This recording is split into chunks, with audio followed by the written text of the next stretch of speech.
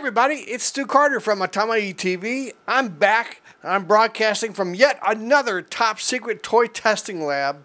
You'd think with my labs being top secret, the enemy wouldn't find them, but they do. So I continue to have to relocate my lab. But I remain in an undisclosed location on an island in the South Pacific. Let's see what we're talking about today. Well, what are we talking about today? Today I'm talking about some candy toys from Japan. Candy toys, they're like, they're not blind box. You can see what's in them. But they come with a piece of candy inside. They're packaged like that. They're not quite Gashapon capsule toys. Although toys like this are often sold in capsule-like machines or in what you would call the UFO catchers, the claw arm machines. You can find these in those kinds of machines, but these are from Bandai, and they're sold on the shelf at Toys R Us in Japan. In fact, I saw those. I recorded and reported on these earlier, I think way back in June when I was there for the toy fair. But these are from Bandai, and it's called a Converge series. And they've got others in the series. They may continue it. It's sort of like a smooshed character. Like sometimes we call them semi-deformed or super deformed. They're not quite super deformed. They're semi-deformed, let's say that. And they've also got, I've seen some Power Rangers in these as well. And they may continue, they may make some more. These are Star Wars Converge. This is from the first series. We've got, well, let's get a close-up look at the box. Okay, so what do you get? Well, here you see you get Kylo Ren. And, of course, he's got that cross-guard lightsaber. Once he started that, he's going to have it from now on. Here's a look at the back of the box. You can see a few other of the toys in the series. It says Converge series, and they have a number on them. Kylo Ren is number 9. There appears to be about, they come box of 10, apparently. I'm not really sure how many in total there are. You get a First Order Stormtrooper, and you get a Captain Phasma. Who is Captain Phasma? What does Captain Phasma look like with its helmet off? His or her helmet off. Is that a spoiler? I don't know. I don't know if it's a spoiler or not. Here's a First Order Flametrooper. Also available. I didn't buy because I'm too cheap. You know why? Because when I go to Japan to buy toys, I spend thousands of dollars. I can't buy everything. Also available, Darth Vader, a Yoda with a lightsaber, R2-D2, and an original Stormtrooper. So that's 1, 2, 3, 4, 5, 6, 7, 8. As far as I know, 8 different available and come in boxes of 10. So you probably would get all of them if you bought a box. And these cost about 500 yen. 500 yen, about $4. Let's just say $4 to $5. All right, let's get these out of the box and have a look. Okay, so here's what you get when you open up the box. This is the First Order Stormtrooper. You get the guy. Oh, he's in pieces. I'm going to have to put him together. Yeah, I'm going to have to put his arms together. And then you get a little piece of candy. It looks like either gum or mint. Why do they do this? Why? Because Disney, it's a licensing thing. Disney licenses the use for guys to make these toys for Bandai and Takara Tomy. And Bandai says, we want to make minifigures. And Disney says, no, you can't make minifigures. We'll let Takara Tomy do that, but you can put candy, you can have candy toys. That's just how they divide it up. They divide stuff up like that. So that's why they're doing that. Okay. I mean, they had to put the candy in there. If they didn't put the candy in there, it wouldn't be a candy toy, then it would be a minifigure. And Takara Tomy wouldn't like that. So, because they have permission to make the minifigures. Yeah. Okay, let's put them together. Okay, so here's your First Order Stormtrooper all put together. And I got to say, I'm pretty impressed with the detail on these guys. And now they gave us a base. You ever have problems like with your toys falling off the shelf, especially the little guys like this? This base they gave you, that's pretty solid, serious base. Look at that. It's like, I mean, he might fall forward maybe, but it's really designed. It's like, doggone it, this has got to stay upright. I know you guys who live in California with all the earthquakes, you probably have trouble with that. But, they will stay up by themselves. I'm going to take this base off for this and the rest of them to show you that they stay up. They stay upright pretty well. And, yeah, I'm impressed with the detail of the First Order Stormtrooper. He's got, look, on the helmet, you even got the little vent hole things. And, of course, the black. And you got details inside the black. On the sides of the helmet. Even you got the little hinges, so you can hinge his helmet off. And then on the arm guards and things, and he's got his little scope on his little laser rifle thingy. The scope helps you aim. Of course, these are inaccurate. Short barrel weapons are not accurate, so you need the scope maybe to help you out. And his little armor pieces, even down here in his little utility belt, and on his little things for his boots. A lot of little details, even the little black where he's got his little hingy parts so he can walk. Now, is this part of the uniform? I'm trying to get in close. This, maybe so, I don't know. You guys who know these uniforms well, these armors, the armors on the Stormtroopers, you can tell me, is this part of the original Disney armor, or is that just some weird thing? I suspect it's part of it. You can even see inside here on his belt, there's utility belt stuff. So, pretty, I mean, for a little tiny figure, they really put a lot into it. That's why it's a little more expensive than a lot of 500 yen. A lot of things like this would only cost 200 yen in Japan, but these are more. All right, let's look at the Flametrooper. First order Flametrooper. Yeah, this guy. Yeah, see, he stands up. But, yeah, long term, he gets another kind of a stand, and it'll help you stay up. And the Flametrooper, I'll tell you what, though. I mean, it's really cool. Yeah, I mean, it's a lot of fun to use a flamethrower. You get to burn down houses, you get to burn up people and stuff.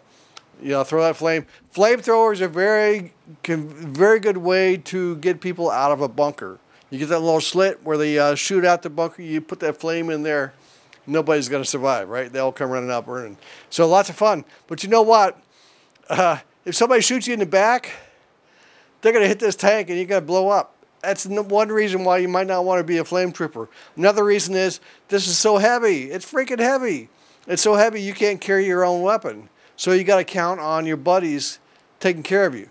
On the other hand, maybe that's a good thing. So like while everyone else is going, you know, they're fighting, you just sit back. You sit down in a tent in the trench, just hang back and wait, and then Flametrooper, get up here, and then you come running up, you know. But until then, you can just kind of hang back, because otherwise you'll just get shot in the back or whatever with this tank, and you'll blow up. There you go. Oh, and so yeah, nice detail, and he holds the flamethrower thing pretty well, and it is a flexible little hose. Hose is flexible, helps you plug it in, and plugs in. And you got the little special vents on his helmet because the flamethrower probably has like really nasty gas. You want to get hurt while you're, you know, burning up other people. And the flamethrower tanks, see, look at that, 3 tanks and associated, you know, equipment on there. It's still, yeah, it's only 2 colors, but that's a good thing about the Stormtroopers. Really, even in the movie, they're only 2 colors. They're not really fancy armor things. Yeah. That's your, oh, the little tanky thing came off. I could put that back in easy enough. There. Yeah. That's your first order Flametrooper. That's a good one to have. Okay. Captain Phasma, the mystery. Yep. And you got the iconic cape. You know, why does a Stormtrooper need a cape? I don't know. Maybe to show rank, right? That's why they do that, because the lieutenants have a little gauntlet thing, well, not gauntlet, just a little shoulder patch, so you can tell who they are, right? And so the Captain Phasma, who's sort of special apparently, gets all this. You can see, look at this little detail, like maybe those are some awards on his or her armor. And of course, he's got the short rifle with the scope again, all the silvery stuff. This is a flexible cape. Yeah, and it came with, it's got its own stand like the others. I'll put the stand on later because, yeah, when I put them on the shelf, I don't want them to fall over. So I'll use that. Sure. Captain Phasma. All right. Kylo Ren. Yeah. Look at that. Got the Sirius crossguard saber. And what's nice about this is they put a tab on his hand and into the lightsaber, so he really holds that well. It doesn't count on the grip of the hand to hold it like a lot of toys. There's that tab to push together, so it's got to stay in. He's got the cool capey thing in the hood going for him. I guess it's a 2-part cape, right?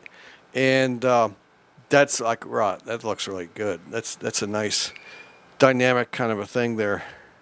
And of course the silvery accents on his helmet, even down to where it's like roughed up, just like in the movie. It's a little beat up.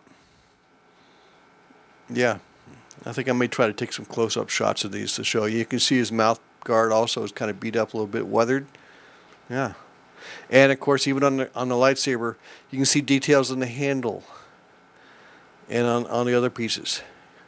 So yeah, and on those little armory things. That's very nice. I like that. Okay. And did I say I did not? These guys are just about 2 inches tall there. Let's say 2 inches tall. Okay, and now because I'm a complete reviewer kind of guy, I'm going to taste test the candy in the candy toy. And if I choke and die, put this on YouTube anyway because it'll be really cool. You can say, oh, I saw Stu's last video ever in the history of the universe. What's going to happen? Smells like gum. Kind of a crunchy, gummy smell, but crunchy. Yeah, kind of a little bit like one of them pop things, but not popping. Yeah, it's okay. A little bit bitter, a little bit sour. It's gone. That's how long it lasted. It's a short-term pleasure. Okay, right, so next time I'm going to look at some Star Wars minifigures from Takara Tomy. They're making in-scale figures that is not deformed. I've got a Kylo Ren, I've got our First Order Stormtrooper. These are also die-cast. I've got a Millennium Falcon and one of those walkers, AT-AT walkers. And until next time, Star Wars forces deploy!